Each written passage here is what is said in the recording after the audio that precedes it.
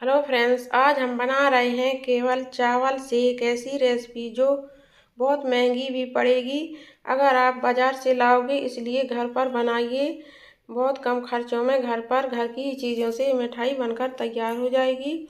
आज हम चावल से बना रहे हैं। हमने लिया है चावल, चीनी, काजू, बादाम और नारियल का बुरादा, इलायची।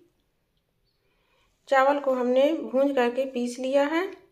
उसके बाद हम एक कढ़ाई लेंगे और उसमें चावल का आटा डाल लेंगे और इसे अच्छे से हम भूंज लेंगे। इसे चलाते ही रहेंगे, कम से कम हम 10 मिनट तक इसे भूंजेंगे, जब तक हमारा आटा अच्छे से भुन ना जाए, गोल्डन हो जाएगा।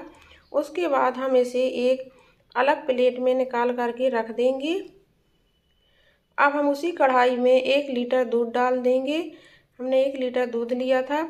ये हमारा दूध फुल क्रीम है, इसकी हमने मलाई नहीं निकाली है, पहले से उबाल करके रख लिया था। अब इसे दोबारा भी उबाल लेंगे।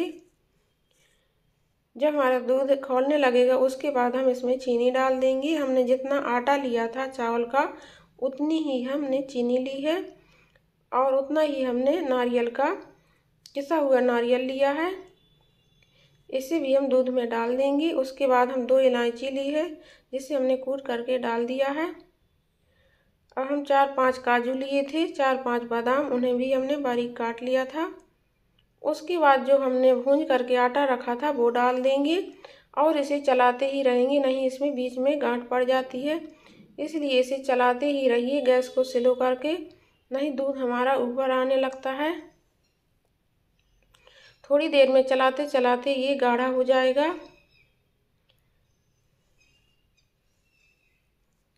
देखो हमारा आटा गाढ़ा होने लगा है। इसे हम चलाते ही रहेंगे, गैस को स्लो कर रखेंगे। जैसे ही हमारा आटा अच्छे से गाढ़ा हो जाएगा उसके बाद हम इसमें 1 चम्मच घी डाल देंगे, जिससे हमारी जो मिठाई बना रहे हैं बहुत सॉफ्ट बनेगी।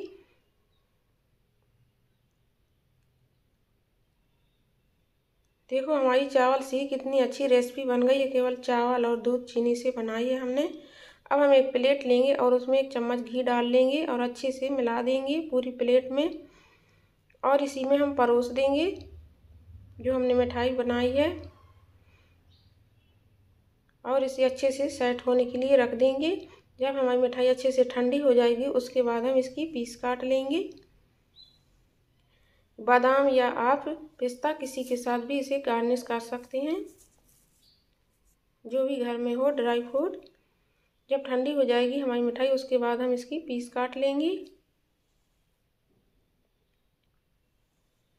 आप भी घर पर ज़रूर बनाइए, एक बार तो ज़रूर ट्राई कीजिए। कमेंट करके ज़रूर बताना कि मेरा वीडियो आपको कैसा लगा।